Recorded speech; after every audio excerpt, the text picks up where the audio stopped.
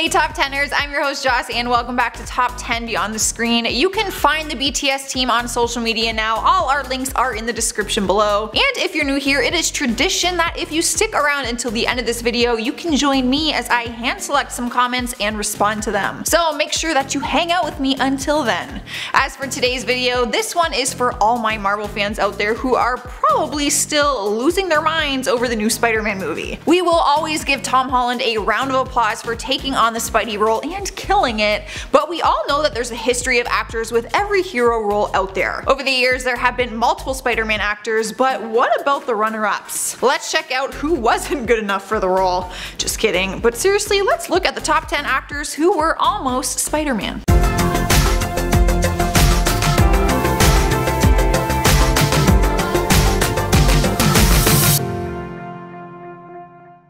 Starting off our list at number 10 is Charlie Sheen. Good God, can you just imagine? The good news is that his dreams of playing Spidey were long before he was bragging about having tiger blood in his veins. A young Charlie Sheen was hoping to have Spider-Man DNA. In 2012, while the actor was on the Jay Moore's podcast, he revealed that in his younger days he attempted to get a movie adaptation of Spider-Man off the ground with him taking on the leading role. Sheen used to have an office at Orion headquarters, so he took the idea to some producers at the studio and told them that he was perfect for the role of Peter Parker. He said, "I had an office at Orion at the time and I brought them Spider-Man. I said, look, in a couple of years I'll be too old to play Peter Parker. But they told me that cartoons are not the future and comic books are also not the future." Boy were they wrong, but it is not surprising seeing as Orion declared bankruptcy just a few years later. Jay Moore asked Sheen if he had the rights to Spider-Man at the time of his proposal and he said no, but that, I quote, "I had a guy in my pocket who was going to get them for me." Anyone else glad that none of that worked out? At number 9 is Robert Pattinson. Yes, one of the world's most loved vampires was once considered for the role of Spider-Man. When news broke that director Sam Raimi and actor Tobey Maguire were both stepping away from the Spider-Man franchise, the rumors went into overtime. It was said they left the franchise because of disagreements about the Spider-Man 4 script, so people immediately started to guess who would be filling in the new Spidey suit. A number of different websites ran an April Fool's story that confirmed Pattinson would be taking over the role, which fans were absolutely thrilled about. Turns out because of the reaction those prank articles got, Sony actually was wanting him for the role because it would secure the teen demographic. A pretty smart business move, we gotta admit. However, when Spider-Man 4 was canned and a reboot was announced, Pattinson could no longer be considered because the new movie was going to feature a high school age Peter Parker,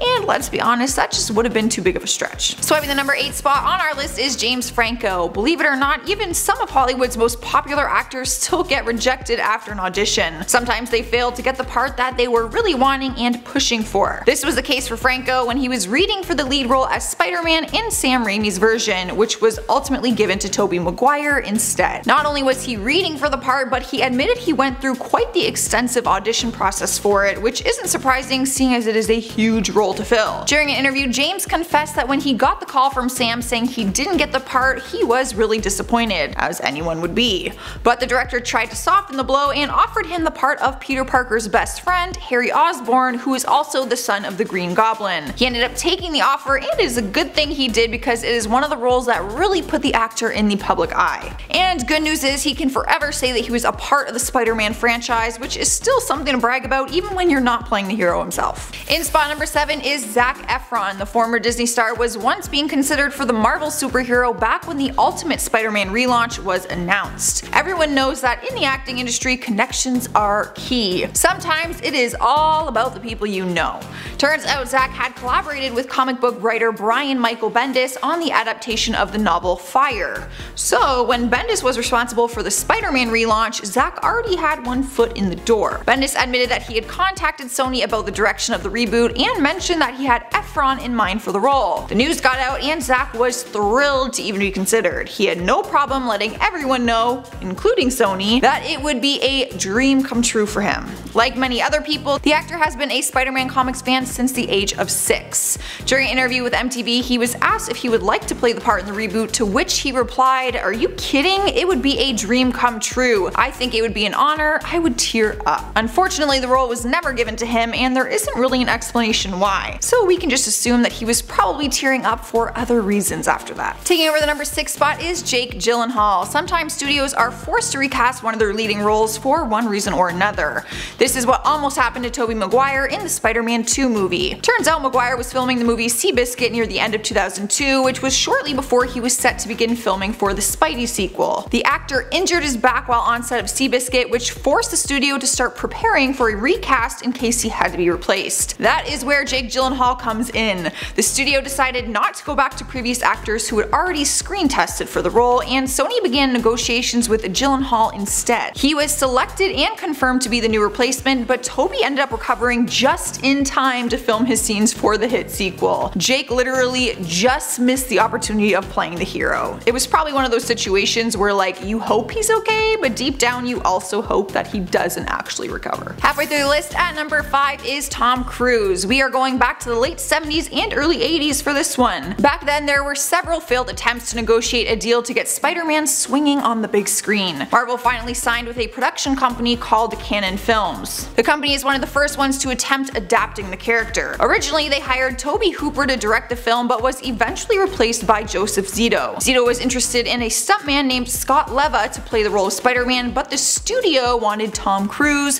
who was an up-and-coming actor at the time. Cruise was in his mid-20s during production, which would make him a prime candidate for Peter Parker. Plus, he was just coming off of the success of his movie Top Gun. The movie seemed to be coming together, but Canon ended up lowering the budget for the movie, which caused a chain reaction of people just walking away from the film, Cruise being one of them. He ended up turning down the offer, and the movie was just ultimately put to rest. Here we are at number 4 with Daniel Radcliffe. The former Harry Potter star was actually being considered before Tom Holland took on the role in the current MCU. Not only were they interested in him, but Radcliffe was interested himself in playing the iconic hero role. But when the part was given to Holland, he had no bad blood towards him. In fact, he has only positive things to say about our current Spidey, calling him a fantastic actor. During an interview with Metro Co. UK, he said, "I would have been a good Spider-Man, but the boat has sailed on that, and I'm very happy to watch Tom Holland do it. He's fantastic." He also admitted that he didn't really want another multi-year contract like he had with the Harry Potter franchise. It's just a big load of commitment. He said, "I'm not sure if I'd sign up for something that was another 7 or 8 films or 10 years, but a shorter franchise, yeah." So I guess that it all worked out for everyone then, although I personally think he would have made a awesome Spider-Man. Alright guys, at number 3 is Leonardo DiCaprio. Director James Cameron was considering Leo for the role of Peter Parker in his version of Spider-Man, but the actor is the one who ultimately turned down the role. Rumors were flying around for a long time that he was going to play Spider-Man, but it wasn't until years later that he admitted he met with Cameron for the movie but ended up passing on it.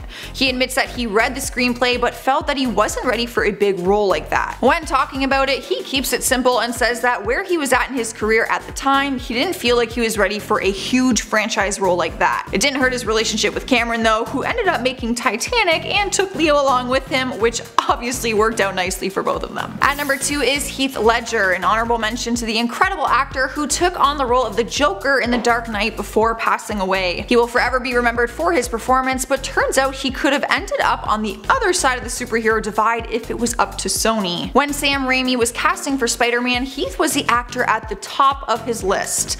Ledger's former agent Steve Alexander revealed that Heath was their #1 choice during an interview in 2009 with Entertainment Weekly. He said, "Sony asked me to come over and read the script for Spider-Man. It was going to be a really cool tentpole movie, but as soon as I said Spider-Man, Heath said, 'It's not for me, I would be taking someone else's dream away.'" Heath apparently admitted that he wasn't a big Spider-Man fan like other people were, and that he doesn't appreciate its history the way someone else would. I mean, just when you thought we couldn't love Heath Ledger any more than we already do, what a guy. Taking our #1 spot is one that will probably surprise you. Michael Jackson. Another honorable mention that is definitely worth mentioning. It was a surprise for comic book readers when Disney, out of all companies, took over Marvel Comics back in 2009. Turns out it wasn't the first time the company mentioned the idea of selling though. In the mid-90s, the comic publisher was on the verge of bankruptcy and had to prevent the company from just ending entirely. That is when it was bought by Toy Biz and Marvel Entertainment Group when they merged together to create Marvel Enterprises, which was later named Marvel Entertainment as we know it today. However, there were several people at the time who were interested in buying the company, and the King of Pop was one of them. Michael Jackson had planned to buy the company and take over the rights to Spider-Man, who he ultimately wanted to play himself. According to Stan Lee, the iconic comic book writer and editor, Jackson wanted to produce a Spider-Man film but also wanted to play Spidey himself. For a number of different reasons, some being obvious,